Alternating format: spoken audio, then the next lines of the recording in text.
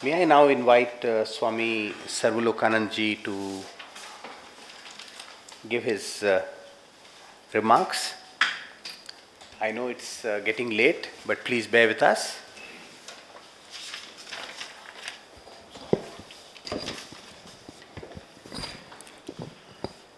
Om Sahana Bhavatu Sahano Bhunaktu Sahaviryam Karavavahai Tejvasvinavadhitamastu ma vidvishavahai. Om Shanti Shanti Shanti. Reverend Archbishop Machado, dear Sri S. Kulkarni, the learned audience, ladies and gentlemen present here. With rapt attention, I was listening to Reverend Archbishop. He was delivering very elaborately and comprehensively Hinduism. At the same time, I was wondering, a man of different religion can have such a clear understanding of Hindu religion. I am sure that Hinduism and Christianity are not two airtight compartments. The Hinduism and Christianity are not competitive to each other. They do not oppose each other. Rather, they are complementary to each other. That is why Archbishop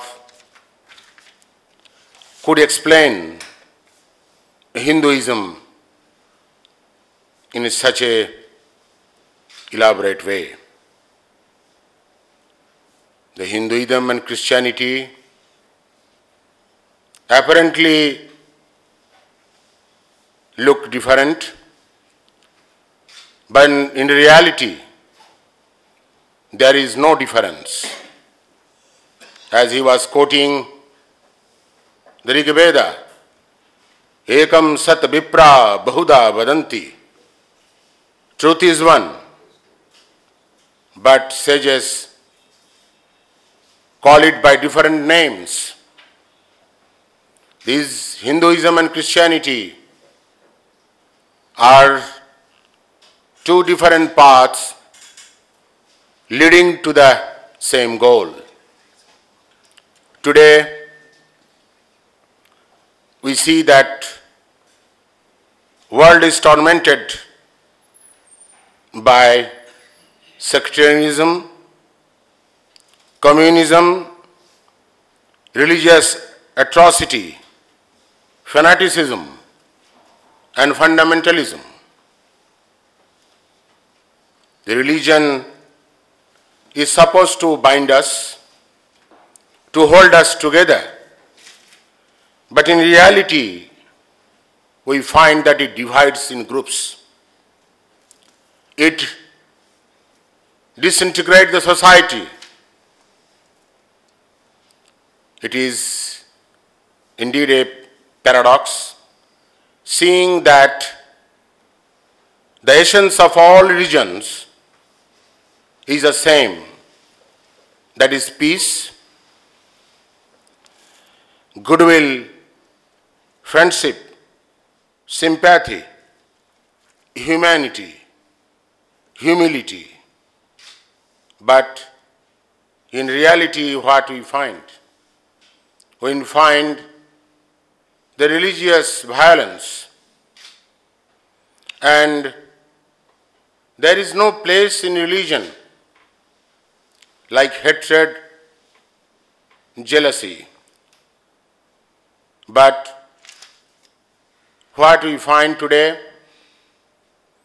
that we can say very clearly that no religion on earth preaches or teaches violence, disharmony, hatred, jealousy. In all religion, whether it is Christianity or Hinduism or Buddhism or Jainism. But then is there something wrong inherent in religion? Should we blame religion for such stupid things? I think we'll do great mistake to blame religion for such all stupid things. Dear friends, religion cannot be blamed for such stupid things. The people should be blamed who misinterpret, who misuse, who misutilize the religion for their selfish and an ulterior motive. I would like to give you two examples that under the sun, one person, religious person, is reading Bhagavad Gita, the holiest book of the Hinduism. Another person is forging signature of others under the same sun. Can you blame the sun? You cannot blame the sun, but the person misusing or doing some unethical work, utilizing the sun rays or sunlight. For that you cannot blame sun. Similarly, with the knife, you see surgeon uses the surgical knife to save the life of a patient. With the same knife, a person, notorious person, antisocial, murders the people. Then for that, can you blame the knife? You cannot blame the knife, but you have to blame the person who is using and how he is using this knife. So dear friends, you cannot blame religion. You see, the religion, according to Sri Ramakrishna, according to our seers and sages, religion is not doctrine or dogma. Religion is realization. Realization of what? The realization of self. Realization of inner self. Realization of love, sympathy, goodwill and friendship. But generally what we understand is religion. Religion is not text torturing. Or religion is not giving wonderful lectures standing on the pulpit or on the platform. Sri Ramakrishna had no formal education. He didn't enter into the arena of school and colleges.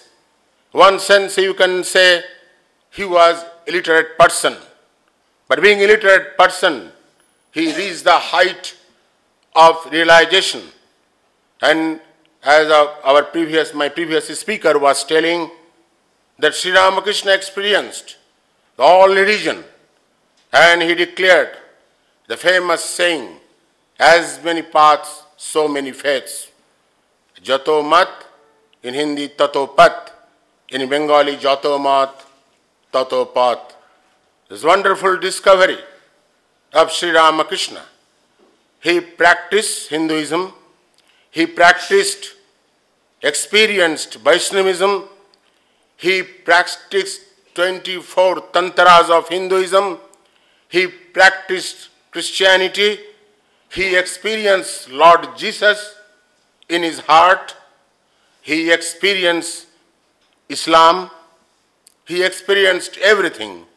And after experiencing, after a lot of sadhana, sadhana is not of 1 hour or 2 months or 3 months or 6 months, it is sadhana of 12 years. Sri Ramakrishna could declare very openly that as many paths, so many faiths. Dear friends, we talk about the unity and variety. There should be variety. If there is no variety, then there is no charm of life. Life will become dull. And variety is the law of nature. So variety should be there, variety must be there, but in the variety we have to find unity. That is unity in diversity or unity in variety. As my previous speaker was telling, ekam sat vipra bahuda badanti. Dear friends, nowadays we find that religious dogmatism, say our religion is correct, my religion is correct, my religion is true, all our religions are baseless, false, good for nothing. It is called dogmatism. Sri Ramakrishna used to hate this dogmatism. So nowadays, though you tell so many things in front of public, but if you go into deep, you will find slowly we are become dogmatic. We have to go beyond this dogmatic attitude. Our attitude should be that live and let live. That means in Hindi, jio aur jeene do. This should be the attitude of the religious people or any kind of people. This should be the attitude. But always what we do that we live only. We will not allow others to live. That is very, very dangerous. We will not allow other religions to thrive or develop or spread. We want that my own religion will be spread and will thrive. That is called dogmatism. That Catholic attitude should be there. We say Catholic, Catholic, Catholic. But we should be very broad-hearted.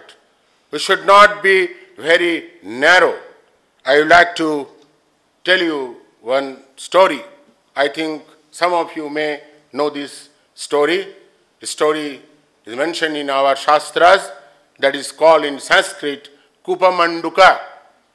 Kupamanduka, frog in the well. I narrate this story. Swami Vivekananda, when he went to Parliament of Religions, he delivered a lecture. Why? The caption is, why we disagree. Why we disagree? Because we disagree, because our attitude is like a Kupamanduka, frog in the well. I think I need not elaborate this story. All of you know this story. This should not be the attitude, the Kupamanduka attitude. I, Hindu, sitting in my well, I am thinking that whole world is my well. Similarly, the Christian, he is sitting in his well, he thinks that whole world is his well. And similarly, Muslim also sitting in his well, thinking that whole world is like my well. And this is the difficulty, or this has been the difficulty all the while. So we have to break the barriers of this small world. We have to break the barriers and we have to mingle with infinity. That should be the attitude of any kind of people, whether he is religious or irreligious. Dear friends, when Swami Vivekananda went to Parliament of Religions, and in the last session of the Parliament of Religions, he quoted scriptures, he quoted Bhagavad Gita, he quoted that Mahimnatra Stotra, and lastly, he declared, is very, very important in the present scenario, what he declared. He openly declared, and he expected also that very soon on every banner of every religion will be written, in spite of resistance, that help, not fight, assimilation, not destruction, peace and harmony, not dissension. I think this is the gist of the interfaith harmony through Christianity and Hinduism dialogue. This should be my previous speaker was telling the Mahavakya of this interfaith dialogue. I think this should be the Mahavakya of interfaith dialogue through Christianity, this dialogue, this help, not fight, assimilation, not destruction, peace and harmony, not dissension. I think this should be our Mahavakya. If we remember this Mahavakya, then we can bring harmony, we can bring peace on this earth. Thank you very much. I don't want to take much of your time. I must thank Mr. Kulkarni for inviting me to preside over this prestigious function of interfaith dialogue, Christianity and Hinduism. With these few words, I conclude my speech with a famous Vedic prayer, Sarve bhavantu sukhina, Sarve santu niramaya. Let all be happy, let all be healthy. Namaskar, Dhanyavad.